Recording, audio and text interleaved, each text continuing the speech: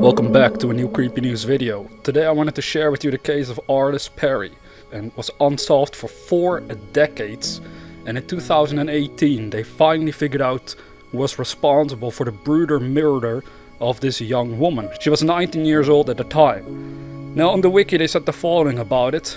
Arlis Perry was a 19-year-old newlywed murdered inside Stanford Memorial Church in Stanford, California, within the grounds of the university, on October 12, 1974. The murder went unsolved for more than 40 years, so today we'll go over the details about this case.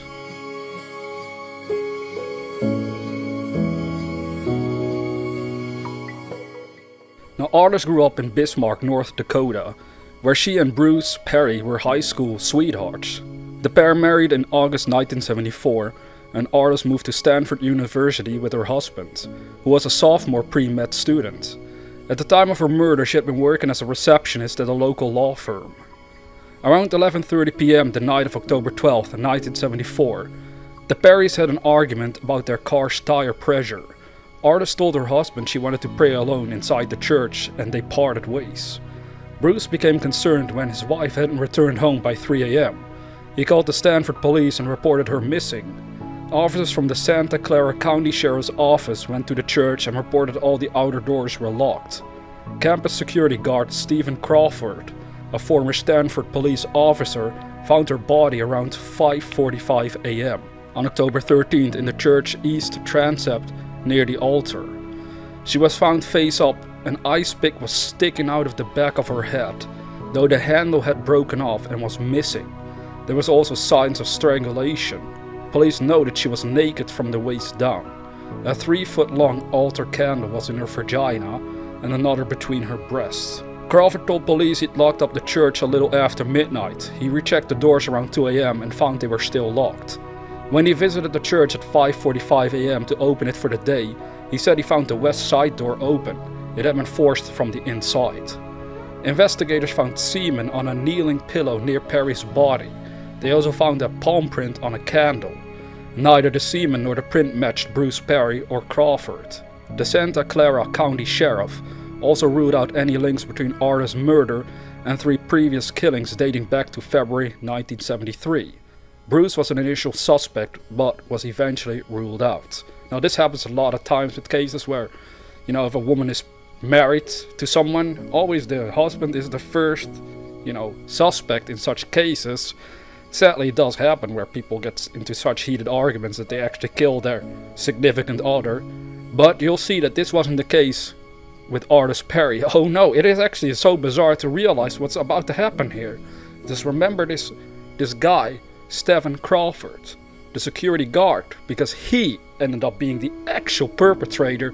Even though they tried to test the semen and palm print, they couldn't match him with it. But decades later they ended up doing it still. Now at least 7 people were in the church during the night of October 12th and the morning of October 13th. Among them were Arlis and Crawford. 4 other people were identified. A 7th was not. A passersby noted this young man was about to enter the church around midnight. He had sandy colored hair and wasn't wearing a watch, was of medium build and stood about 5'10". The case remained open and active for many years and was never officially closed nor treated as a cold case, according to the Santa Clara County Sheriff's Department. In 2018, here we go, Crawford was definitively linked to the murder following a more advanced DNA test. On June 28th, as police arrived at his residence with a search warrant, he committed suicide by gunshot before he could be arrested. This guy was such a coward. I mean, the fact that he killed someone is absolutely atrocious, but I find it even more almost disgusting and disrespectful to the family members that a perpetrator would even take their own life when they're finally caught, It's like they can never tell the police why they did it, what was their motive. The family member could never get proper closure by the perpetrator in question because he took it with him to the grave. It's an absolutely disgusting move all over again. Let alone the murder of this 19-year-old girl that he was responsible for. Now what happened during their visit to his home? Well, on a different website they shared with us the following. According to a statement released by the San Jose Police Department, During the execution of the search warrant, sheriff's deputies made verbal contact at a closed front door with an occupant in the apartment.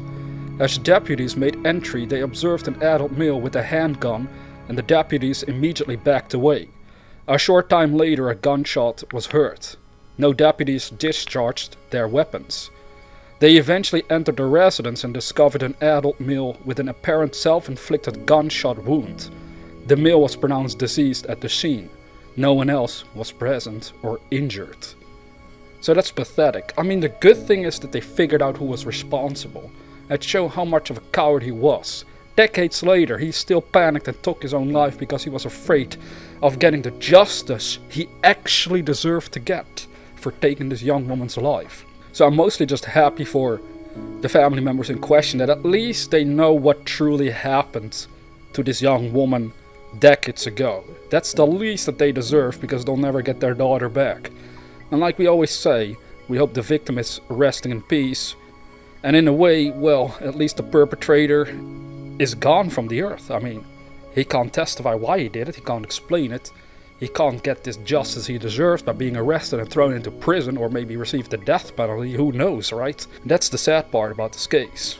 At least the difference is that the case was solved even decades later, so there's always hope for these cases, but sometimes it's a little harder to hold on to hope if there's too little evidence to work with. Now, if you're new to this channel, consider subscribing to receive videos about unsolved cases and other creepy things, both real and fictional, on a regular basis. And with that being said, dear viewer, have sweet dreams.